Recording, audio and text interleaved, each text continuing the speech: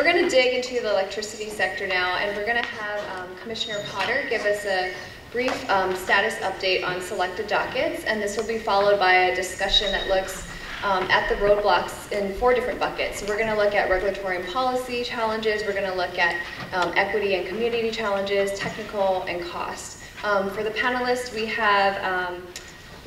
so for the moderator, we have Matthias Frick from the U.S. Department of Electrical Engineering. We have David Bissell from Hawaii Island Utility Cooperative. We have Scott Sue from Pine Electric, Brian Kealoha from Hawaii Energy, and John Poe from Hawaii Natural Energy. These are the highest profile dockets that we have at the Commission, and getting the most national attention, I believe, except for our new distributed energy resources. So I'm going to talk a little about our integrated grid planning, which is with the HECO companies and their initiative that's underway. I'll talk about the performance-based regulation docket, microgrid docket, and the distributed energy resources DR, grid services docket, demand response. So I'm going to kick off with my favorite docket. This is the performance-based regulation docket. In April of 2018, the Commission opened this proceeding. Subsequently, the legislature and the governor signed into law the Act 5, which focused on the Ratepayer Protection Act.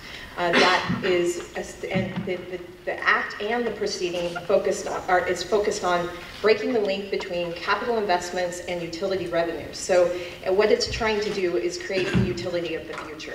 A utility that's going to focus on customer service, resiliency, grid investment, decentralized renewable resources, and really try and transform the way that they do business in order to help their integrity financially, as well as serve the residents of Hawaii. So the proceeding began, we opened it with, by bifurcating the proceeding. The first phase of the proceeding focused on the existing regulatory structure that's in place and tried to identify various aspects of that regulatory structure that needed to be addressed, modified, or improved in order to help transform that utility business model. In the second phase, which is currently underway, we are focused on the actual mechanisms that are going to be utilized in the final decision in order. And basically, those include the revenue adjustment mechanism as well as the performance incentive mechanism. The Commission issued an order in the second quarter of 2019, which closed the first phase of the proceeding, and we began deliberations with the working groups in quarter 2 and quarter 3 of 2019. The working groups are a group of stakeholders. There's a great representation of Hawaii entities that are participating in that process and providing feedback. It's been an extraordinary opportunity and very interesting to watch the work and the collaboration within those stakeholder meetings. So that we anticipate that the working groups will submit the proposals for phase 2 in May of 2020. We'll hold evidentiary hearings in October of 2020, and then we'll actually issue a decision in order in December of 2020. And this is really the most transformational, I believe, in the energy landscape docket that we have in the energy landscape right now, because it really is focused on identifying, changing the regulatory structure to reward the utilities for how they perform rather than just for the capital investments. And so it's going to be a pretty big overhaul of how we regulate the utility and our relationship with the utility and the utility's relationship with the customer. So the next is our distributed energy resources and DR docket. This is our demand response grid services. This is a recently opened docket, and we currently have interveners in place, and we're setting up a procedural schedule. So we're actually just beginning this initiative.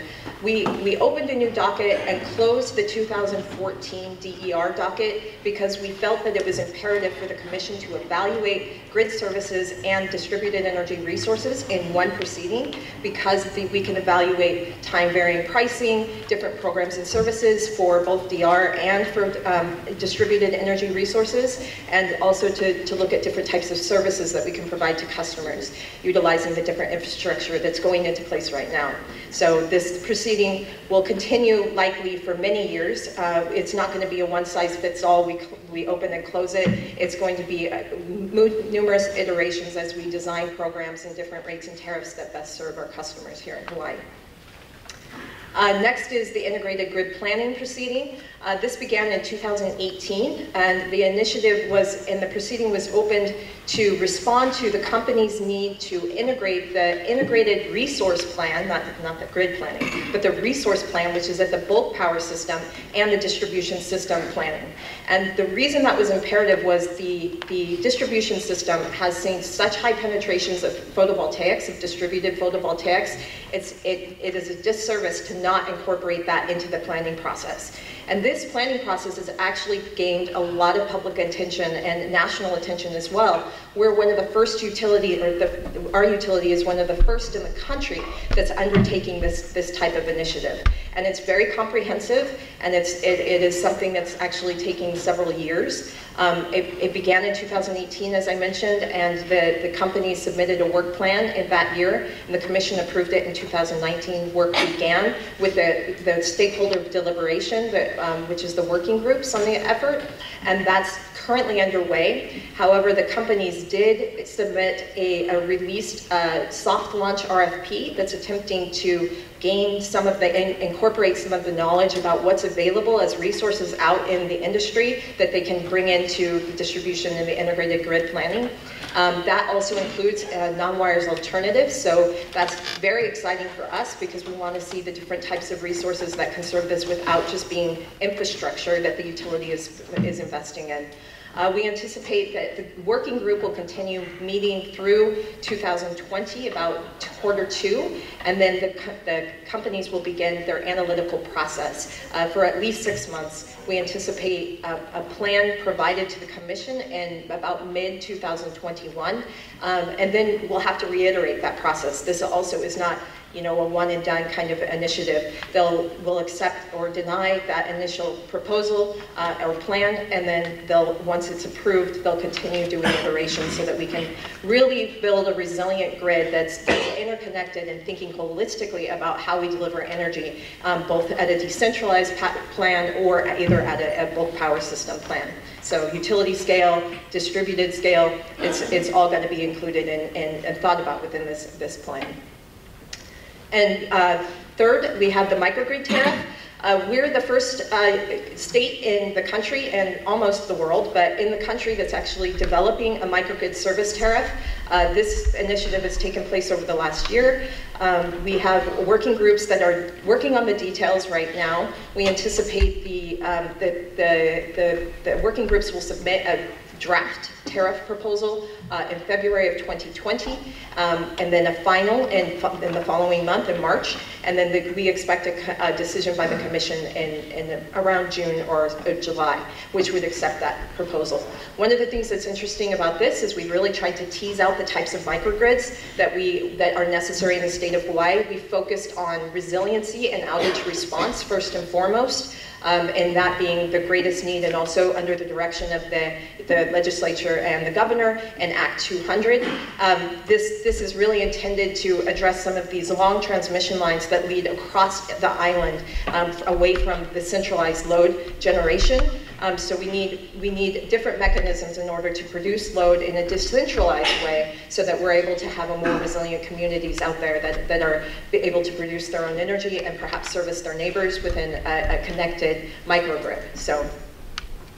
And this is, I'm leaving you with our spaghetti chart of the regulatory landscape here in Hawaii. There's actually a couple of things missing from this, but there's a ton of things that we're working on in order to advance energy here in Hawaii and try to transform the way that we think about how energy should be produced, how we compensate the utility, how we serve our customers, we build resiliency, we think about the renewable portfolio standards, and there's a whole host of items up there that really are contributing to that kind of an effort. So look forward to talking with any of you after this if you're interested, but thank you very much. So we're going to kind of rotate through the topics, the sort of subtopics that we had here, and I think each of you have, well, responses to that, and then we'll try to have a quick discussion about it. We don't have super long. So I guess beginning with the roadblocks in the regulatory and policy area, would any of you like to say something about that? No. I We have two regulated utilities here and the commissioners, so I'm sure they're really excited about talking about that. No, I'll start. Will be nice. I almost feel obligated to say something. But you know, as Commissioner Potter just laid out for you, right, there's a tremendous amount of activity that's happening on the regulatory side of the house to modernize our regulatory system. We at Hawaiian Electric, along with Dave on Kauai, you know, we are, you know, full bore trying to move forward to modernize the electric system from the actual infrastructure perspective.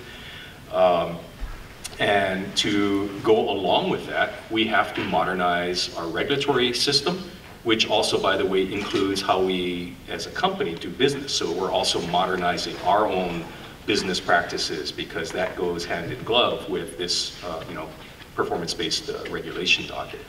So I think that the ship has already been launched. And as we look forward in 2020 and beyond, it's going to be absolutely critical that we are paying attention to all of the very important objectives we're trying to achieve. And Commissioner Potter, you just nailed everything down there, right? It's at the end of the day, you know, for me as the electric company guy, it's about what do we need to make sure that we can maintain reliable and affordable and clean energy service so that all of the businesses, all of our customers can continue to live their lives and also to thrive in their lives. If we don't hit all of those, then we are ultimately failing in what our obligations are.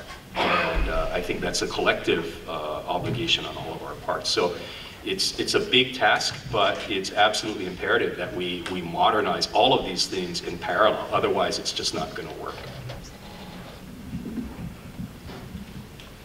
I'll add a little bit to that as a former commissioner. I'm more on the technical side now, but I agree with Scott that a lot of the things that when I was a commissioner I wished would happen are in the process of happening now. And that includes things like the performance-based rate-making docket to go ahead and align the utilities' incentives and profit motives with our energy goals better than they are right now, and you know, under the old model. And secondly, I think the pricing aspects, I mean, we've kind of, I think, been really behind on that, but the Commission is addressing that now with DER and market track type issues. So I think those two things, like Scott said, are on their way to being developed and will help us solve a lot of the issues that we're going to be faced with. So I'm going to add from a little bit different perspective, as Carl had shared and showed on his graph just what we need to get to for the 100% goal and the energy efficiency component of it. There was two parts, right? There was the programs that Hawaii Energy is running, and then there's that other piece, that other sliver you mentioned, energy codes, appliance standards. So when we look at it from a policy perspective, there's only so much that incentives and programs are going to be able to do to get us to where we need to go. And even listening to what's happening in North Carolina, they have a more aggressive energy efficiency goal than we even have here in the state of Hawaii. So as we look forward, I think we have to be really careful when we talk about the standards and the policies that we set forward, that we are doing things that are progressive and pushing the envelope forward to what we need to do to hit our goals, because we can't do it just through programs and incentives. And I think a lot of the conversation that's happening now in opposition for things that are pushing for energy efficiency talk about customer choice. And there's a lot of things where we don't give customer choices on, whether it be seat belts, you know, there's talk about vaping. So one of these things, you know, as we look at what the real customer choice is, especially in new development, are the homeowners really making that choice, or are the developers making that choice worried about first cost rather than long-term cost? So, you know, that's one of the things we have to, if we're going to be serious about it, we have to develop the policies to really support that. You're good. From our side on Kauai, we've actually been very pleased with the transition in the Commission. Years ago, we were always complaining about speed and certainty on dockets, and particularly on renewable energy project approvals. We're always working, almost every project done in this state is being done with a partner. A lot of them are mainland high-tech companies doing innovative things, and one of their concerns is they don't want to come mess around and spend time and resources and not get approval or have the approval drag out over a long period. We've seen real progress in that. Approvals are coming fairly quickly. I don't think there's much fear of good projects being turned down or unnecessarily delayed, so we've been quite pleased with that change. I think that's part of the modernization and refocus of the commission. Yeah, actually, I feel like everyone's being really nice because I'm sitting here.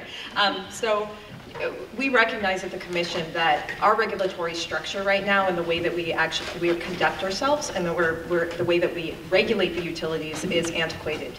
And so there's certainly ways in that, for example, the last round of PPAs that came in from the phase 2 with the Hawaiian electric companies. They submitted 8 renewable projects to us on December 31st of 2018. And we internally said, you know what, we're not going to be the bottleneck at all in this. So everybody just buckle down. Let's get this done by the time the Hawaii Energy Conference comes, and I think that was March 24th. So we cleared 6 PPAs in 3 months, where it normally took for one PPA, it took 6 months at a minimum. And so with the idea of if we want to move in this renewable energy space, the commission has to be responsible for fast tracking this stuff, because we put those pressures on the utilities to get there. We have to be equally as motivated and to get this stuff done. And I think that's really a shift in the way that things have happened, and we've had to actually retool our processes for evaluating how we look at these types of projects in order to move that quickly. You know, before we go through very lengthy processes and information requests in order to determine whether the project was right, justified, you know, in the public interest. And we still conduct very thorough analysis, but because we've now moved into a competitive bidding process, and that's how we've asked the utilities to conduct these types of procurements for renewables, then that's exactly, we don't necessarily need to do those types of deep digging in order to evaluate whether the projects are prudent and in the public interest, whether they're reasonably priced, because the market has already determined that they are. And so that's a way that we're still partnering with each of the utilities to determine what makes sense, how can we move Hawaii that more quickly. And performance-based regulation is the same thing. How can we as regulators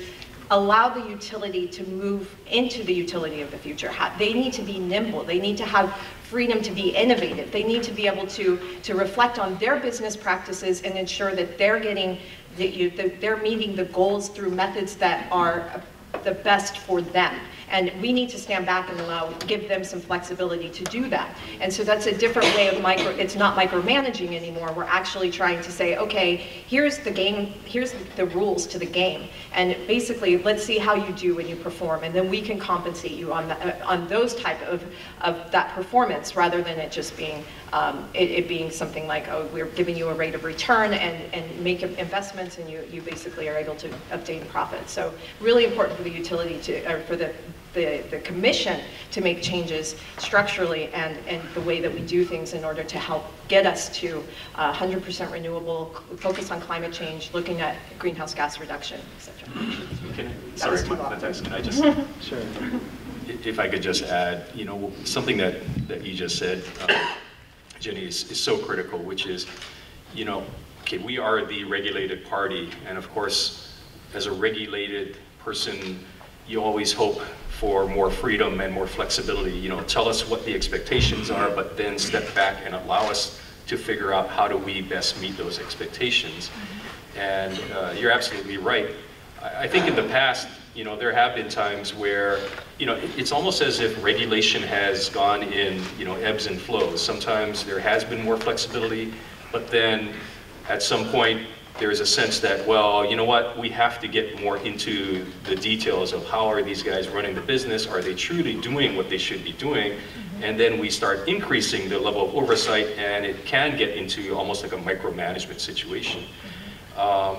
So then, hopefully, I think where we are today is we are now on the upswing where we all recognize that, you know what, that is extremely inefficient. You end up spending so much of your time just going through process and process and process versus being able to execute. And I think that's something that I'm very excited and really looking forward to, which is as we move forward to the PBR framework, and then also all of the other things that we're working on. that we will be able to focus on execution and meeting the expectations. I mean, we still have to be held accountable, obviously, but having that flexibility is going to be so critical to being able to be successful, not only ourselves, but our developers and our customers.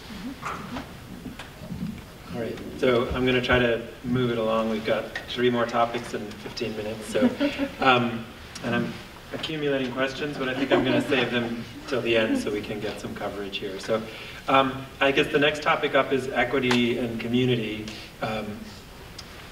And to some extent, some way I see that is there can be sort of a tension between, well, one example is we want to bring customers in providing services back to the grid, but that can create tension if one customer's profit is another customer's cost, and that can create difficulty sometimes in moving ahead. Are there issues like that that we need to worry about? Are there obstacles and challenges that we need to overcome? And feel free to move quickly too if there's not much to say. Yeah, absolutely, particularly on distributed generation. I think we're moving, again, positively on that, where there's more of a recognition that just because it's not from the utility, it's not necessarily great for everybody. And I think the rate making starting to catch up, and analysis is catching up of trying to really properly value it, properly cost things, so that we don't have that inequality between a lot of times the wealthy and the less wealthy taking advantage of systems. So I think we're moving positive in that direction, really maybe not the total lead of the United States, but pretty close.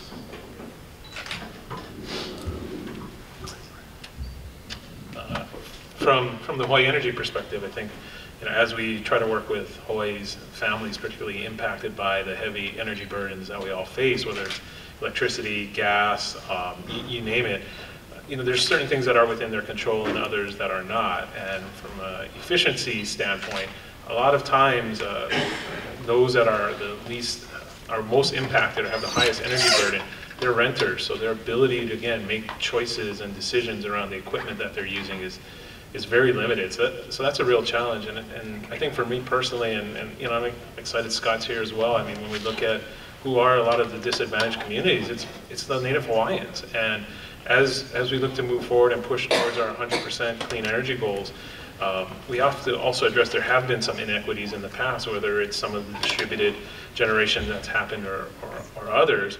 And by getting to a more equitable place means there may be a little more inequity to get there, and not everything is going to be fair.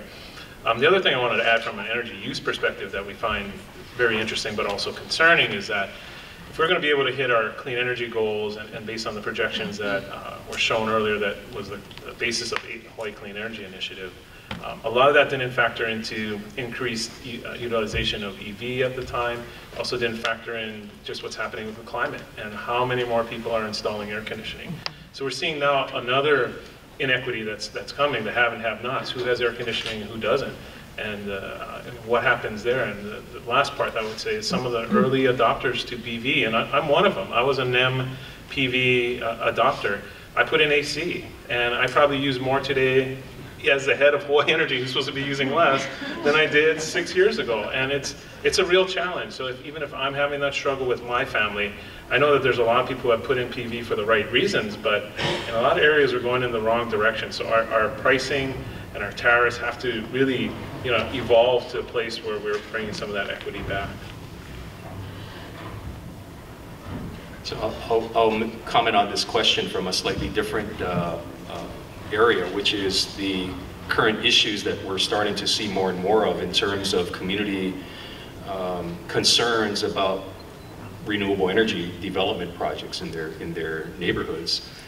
I think that, let's use the wind farm, the Puamakani, as an example. We all, as those in the industry, we know that you can only site wind farms where you have the wind resource.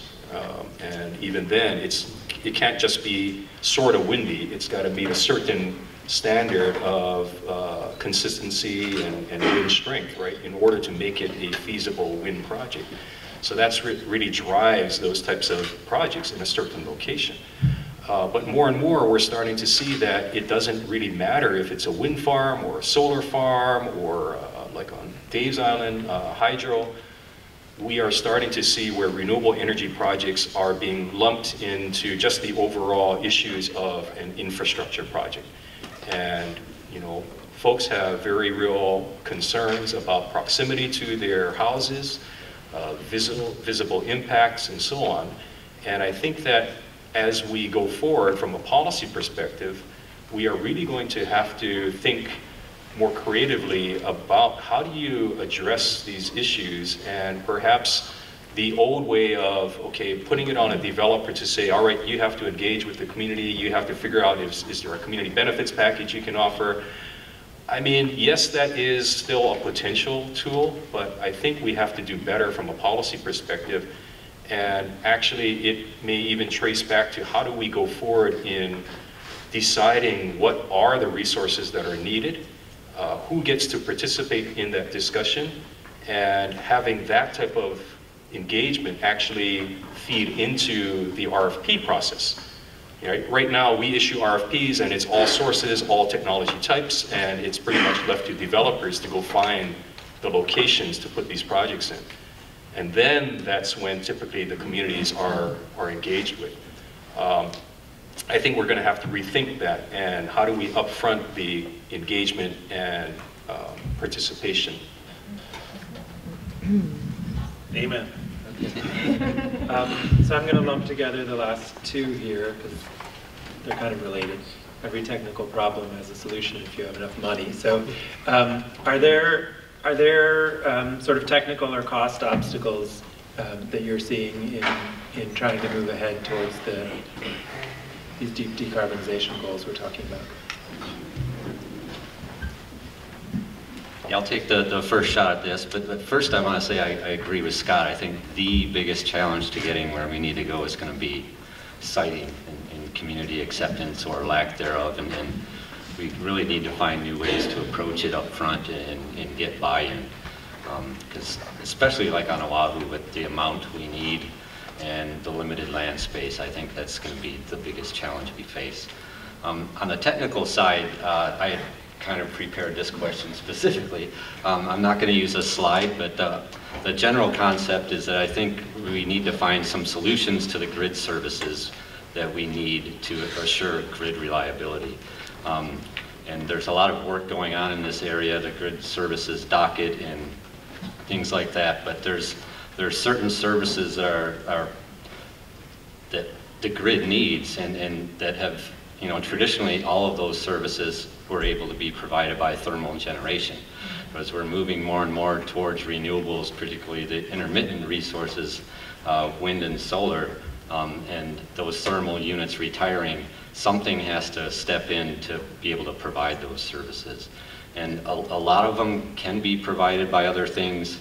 There's definitely technical potential there for those to be provided, but we're not quite there yet. Particularly things, you know, short grid strength type services, inertia, and then those are the quick responding things. And then on the other side, kind of just general capacity. Batteries can do an awful lot of it. There's other options like, you know, DR and charging EVs and flywheels and synchronous condensers and things like that. But all of it needs to be assessed, and some of it still needs to be developed. And I won't go into any more detail than that, but there's just going to be some challenges in that area. So, and people need to understand. I mean, I hear a lot of people seem to have the impression that if we put enough PV and batteries on, you know, we'll get there and we don't have to worry about it. But there's definitely issues that have to be considered and overcome with filling some of the gaps that will be there with that type of mix. Yeah, and there's a grid that's operating on 100% renewable multiple days. Now, this week we were 5 hours at 100% renewable. The technical challenges can be overcome, but following up on John's point, solar is not the answer in total. We're already looking past solar and going, we can't have our whole grid. We're not going to get close to 100% just on PV and batteries. Long duration batteries are still very expensive, and really the technology's not there, you know, to move past 4 or 5 hours. The real outside is probably 8 hours you can do economically, to some degree of economically. And we get long periods of rain, cloudy weather, and to start, like, and we're starting to do this on Kauai, like, how do we move 80%, 100% renewable? And we're working hard at investigating pump storage hydro, where you can get massive amounts of storage, you know, 100 hours, 200 hours of storage versus 4 or 8. The problem is, how do you value that? How do we look at it? If it comes up more expensive than PV, if you can get PV for 8 cents with batteries, and it might cost 15 cents with the same thing with water storage, it can move you past. It's a different technology, but we're increasingly saying, well, we think we got to do that if we're going to be serious about reaching 100%, because the battery technology may evolve, but it's rather doubtful that you'll be able to get the vast amount of storage that we need. So I think, long explanation, trying to shorten it, as we move further and further, some of these easy technologies like PV and battery, we're going to have to stretch further and get into more. They may be more expensive, they may be harder, but we're rapidly moving throughout the state to that. I think Oahu's got real challenges, with, as John said, with land and how much more solar can they put down after this next round of projects. So we're all going to start. I think some of the low-hanging fruit's been harvested, and we're getting into tougher and tougher technical problems. Okay. So I've got a lot of questions here. We've been given a 5-minute extension to 10, so I just have to be kind of selective with the questions. So I'm going to start with one which was kind of actually sets us up for the next panel, but going down the line to each of you, is your organization dedicating any policy resources to extending EV benefits? Which the writer said that's very key to bending the curve. So what are you doing, or are you doing anything to encourage EVs? I actually will probably defer to Brian to talk about the EV rebate program that the legislature so kindly gave us several $100,000 to basically install, or to encourage installation of level 2 EV chargers. And Brian's actually facilitating that program. So Hawaii Energy has taken over that for us, and we're excited. So he can talk about that.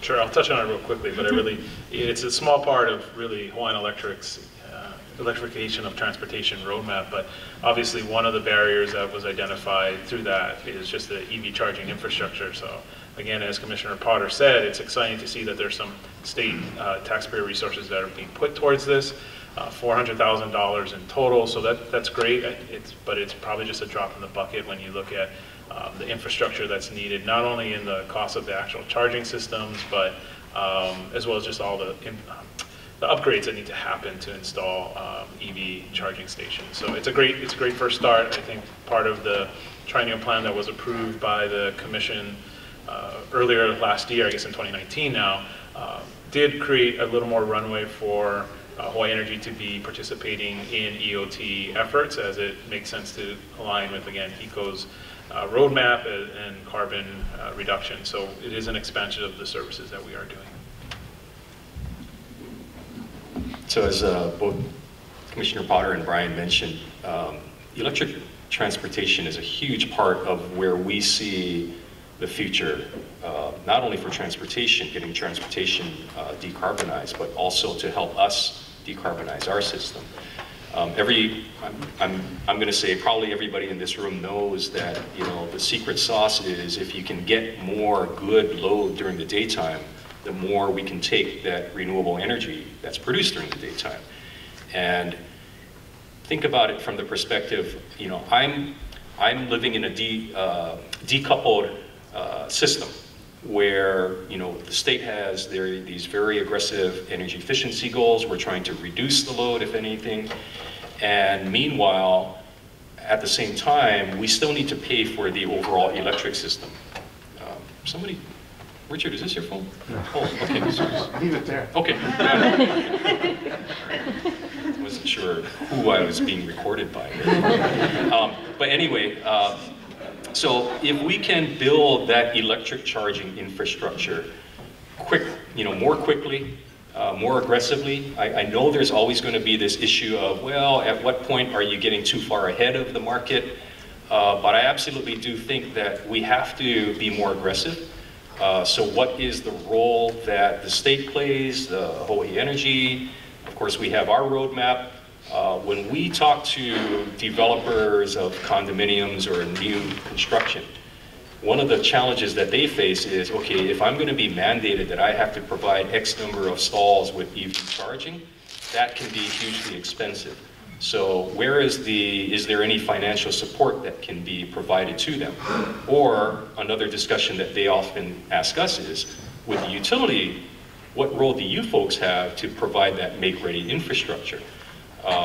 You know, PUC, consumer advocate, I see Dean standing way in the back in the room, right? Where they're always going to be working with us to decide at what point does it make sense for the utility to pick up those types of infrastructure costs. If this is a hugely important state policy, then I think it may end up being where we have to have the discussion about what the role the utility can play to provide that make-ready infrastructure so that it can make things happen a lot more quickly. I guess the question, though, was, are we dedicating resources to help think about these policy issues? The absolute answer for us is absolutely yes. It's very important. We have to keep the momentum going with electric transportation.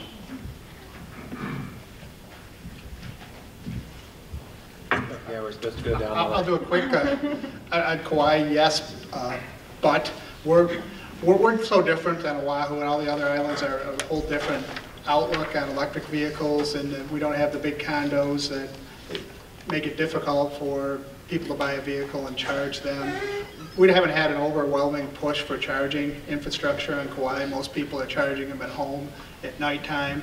Ben will talk about it in the next session, but we have a real good relationship with the county and some other organizations working on potential rebates and ways. What we're concerned with is we want to incentivize people not to charge right during our peak demand period. So from a utility side, we're more interested in giving incentives to set up chargers that will stop charging during 8 to 10 o'clock at night during our peak than we are actually getting them to the people for the ability to charge.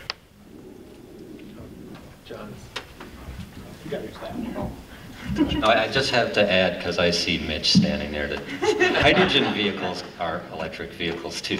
If we can figure out how to make the hydrogen economically and it can be used for those fuel cell vehicles, and maybe we can convert some gas stations and don't need a lot of extra infrastructure, but that could be part of the solution, of course. Thanks, John. So, since we're at the Capitol and we have a PUC commissioner here, can each of you give sort of one thing that would be on your wish list for a new law or a new order from the commission that would help us move ahead in meeting the objectives? I'm all ears. Free money. No. We're really not pushing for anything. We like certainty, and really the more, from a co-op side, the more we're left alone, the happier we are. So that's kind of, we're not pushing for anything. I would just reiterate a couple of things I said earlier, the alignment of the utilities incentives with the state policy goals, and some really smart pricing programs for customers to help them, encourage them to do the same thing, and achieve their energy goals of the state through pricing and economic decisions. Yeah, I wouldn't add much to my first answer around some of the policies that are needed, I think, from an energy efficiency perspective. I think probably what I neglected to say when I was sharing that is that energy efficiency already is extremely cost effective, especially when you look at the life cycle cost versus first cost. And I think that's where we get hung up in a lot of the conversation. So it's not as if these policies will have an economic or a negative economic impact. Actually, it's going to have a positive economic impact, and thus kind of advocating for the expansion of a lot of what's on the books. In particular, we got the energy code finally passed at a state level 2.5 years ago. We're working through the counties. The different counties are going through their stages, but it's a heavy lift every 3 years if we're going to do this, and we got to find a way to just be adopting new codes right when they come out. So my wish would be beyond just energy. We have a challenge in this state, I think, where we have so many good, well-intentioned state policies, but there's not really a good way that I see where people have been able to integrate them well together. So land use policy, housing development, environmental protection, cultural, energy, transportation, all of these policies are starting to really butt up against each other. And you know, it's hard to try and execute and implement well on any one of those because you just cannot do that in a silo. And we need to, if anything, it may not be a single law, but there needs to be some sort of mechanism where periodically you have to take a look at these policies and recalibrate, given what you see happening in other areas. And as a state, what are the highest priorities of the state that we need to pay attention to? I mean, we all live and breathe in the energy space, but we've all been in those discussions where somebody says, you know what, you folks want to raise rates because you want to modernize the grid and so on, but I can barely afford to pay my rent. And I can't even, you know, think about having my kids get new clothes for school or whatever it is. And boy, what do I say to that, right? So I think that has to have, I mean, in this building, as well as in our other areas, that's where we really need to have that good forced discussion to help people prioritize. All right, well, thanks a lot. I've got a lot of more good questions here and more spinning in my head, but unfortunately we're out of time. So I'd encourage all of you to ask our panelists questions afterwards, if you can catch them in the hall or in the auditorium. And I'd like to ask you all to join me in giving them a big thank you for